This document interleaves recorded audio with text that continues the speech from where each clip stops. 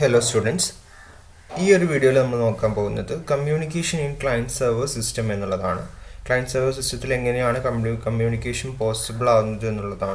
We will see main sockets, remote procedure calls, pipes. So, we will discuss this. First, client-server communication main item two components client and server. There are usually multiple clients in communication with a single server. So usually we have clients now, but single servers now. So these clients can these servers communicate. The clients send requests to the server and the server respond to the client request. Client and they request servers server corresponding responding. So, main item, three methods are client-server communication. That is sockets, remote procedure calls, pipes. So, sockets sockets facilitate communication between two processes on the same machine or different machines. Socket communication is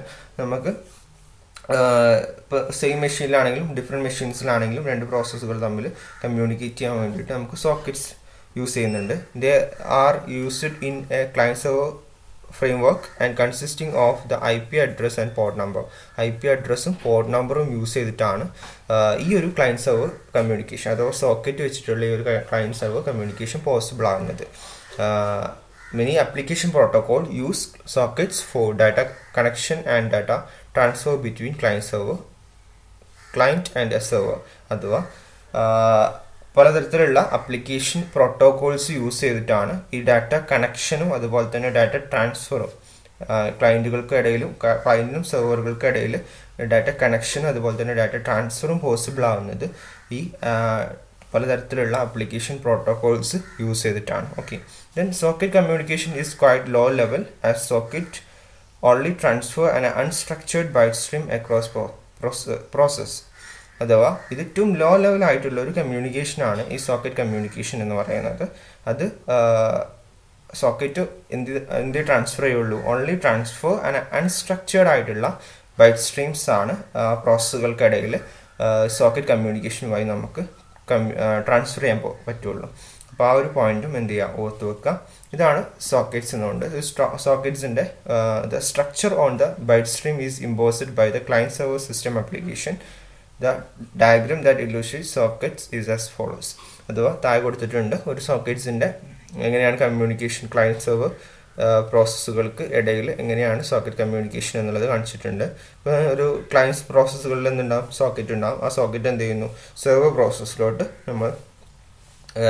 communicate server process client process socket communication.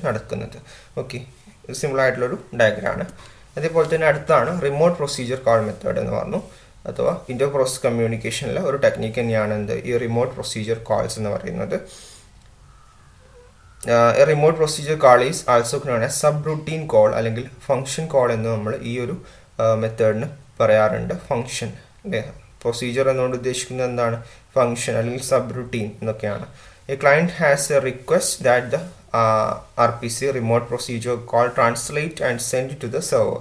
A client request and they translate it server send him. This request may be a procedure or a function call to a remote server. This request function procedure remote server function or procedure client request.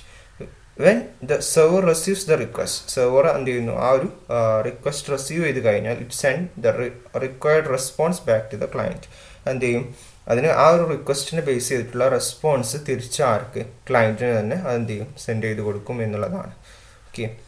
Then that's diagram client and server and terminologies on client functions then client stub and remote procedure call run times and server side through this communication client server RCB run times through communication possible ഈ RCB run times ആയിരിക്കും ഈ ഒരു ക്ലയൻറ്റിൽ നിന്നും സെർവറിലോട്ട് request പോകുന്നുണ്ടാവുക. Corresponding ഇവിടെ എന്ത് ചെയ്യുന്നു, server സ്റ്റെബിൽ പോയിട്ട് server functions ഒക്കെ യൂസ് ചെയ്തിട്ട് ആ ഒരു റിക്വസ്റ്റ് ഒക്കെ പ്രോസസ്സ് ചെയ്തിട്ട് കറസ്പോണ്ടിങ് റെസ്പോൺസ് എന്ത് ചെയ്യും, RPC റൺ ടൈം വഴി തന്നെ എന്ത് ചെയ്യുന്നു, തിരിച്ച് ക്ലയൻറ്റ് സൈഡിലുള്ള RPC റൺ ടൈംസിലോട്ട് തിരിച്ചു വരും. അത് ഇവിടെ എന്ത് ചെയ്യും, കീപ്പ് ചെയ്യും. അതാണ് ഈ ഒരു റിമോട്ട് പ്രൊസീജിയർ കോളിൽ വരുന്നത്. ദെൻ ലാസ്റ്റ് വൺ ആണ് പൈപ്സിൽ ഇന്റർ പ്രോസസ് കമ്മ്യൂണിക്കേഷനിൽ യൂസ് ചെയ്യുന്ന ഒരു മെത്തേഡ് തന്നെയാണ് പൈപ്സ് എന്ന് പറഞ്ഞിട്ടുണ്ടെങ്കിൽ. 2 എൻഡ് പോയിന്റ്സ് ആണ് ഈ പൈപ്സിന് ഉണ്ടാവുക. Data is entered from one end of the pipe by A process and consumed from the other end by the other process. 2 ends ആണ് ഈ പൈപ്സിൽ ഉണ്ടാവുക എന്ന് പറഞ്ഞു. ഈ ഒരു പ്രോസസ്സിൽ നിന്നുള്ള സംഭവം എന്ത് ചെയ്യുന്നു, എൻ്റർ ചെയ്യുന്നത് ഒരു എൻഡിലൂടെയും അതുപോലെ തന്നെ കൺസ്യൂം ചെയ്യുന്നത് മറ്റൊരു എൻഡിലൂടെ ആയിരിക്കും. മറ്റു പ്രോസസ്സ് കൺസ്യൂം ചെയ്യുന്നത് എൻഡിലൂടെ ആയിരിക്കും. 2 തരത്തിലുള്ള പൈപ്സ് ആണ് മെയിൻ ആയിട്ടുള്ളത്. ഓർഡിനറി പൈപ്സും ഉണ്ട്, നെയിംഡ് പൈപ്സും ഉണ്ട്. ഇത് നമ്മളുടെ ഡിഫറൻസ് എന്താണെന്ന് വെച്ചിട്ടുണ്ടെങ്കിൽ ordinary pipes only hello one way communication ആണ് ഓർഡിനറി പൈപ്സ് വെച്ചിട്ട് പോസിബിൾ ആവുന്നുള്ളൂ. 2 വേ കമ്മ്യൂണിക്കേഷന് 2 പൈപ്സ് ആണ് റിക്വയർഡ് ആയിട്ടുള്ളത്. Ordinary പൈപ്സിന് A parent child relationship between the process as the pipes can only B accessed by process that created or inherited dum. അഥവാ ordinary പൈപ്സിൻ്റെ കേസിൽ parent child relationship ആയിരിക്കും നമുക്ക് അവിടെ കാണാൻ പറ്റുക. പാരന്റിലൂടെ എന്ത് ചെയ്യുന്നു, ഒരു എൻഡിൽ പാരന്റ് പ്രോസസ്സിനെയും കാണാൻ പറ്റും, മറ്റേ എൻഡിൽ ചൈൽഡായിട്ടുള്ള പ്രോസസ്സിനെയും കാണാൻ പറ്റും. ഇൻഹെറിറ്റ് ചെയ്യുന്ന രീതിയിൽ അതാണ് കാണാൻ പറ്റുന്നുണ്ടാവുക. ഓക്കെ, ദെൻ നെയിംഡ് പൈപ്സിൽ നിന്നാണ് മോർ പവർഫുൾ ആണ്, ഓർഡിനറി പൈപ്സിനെക്കാട്ടിലും മോർ പവർഫുൾ ആണ്. 2 വേ കമ്മ്യൂണിക്കേഷൻ പോസിബിൾ ആണ് എന്നുള്ളതാണ്. മറ്റേ 1 വേ കമ്മ്യൂണിക്കേഷനെ പോസിബിൾ ആവുള്ളൂ, ഇവിടെ 2 വേ കമ്മ്യൂണിക്കേഷൻ പോസിബിൾ ആണ്. These pipes exist even after the process using ദിം have terminated.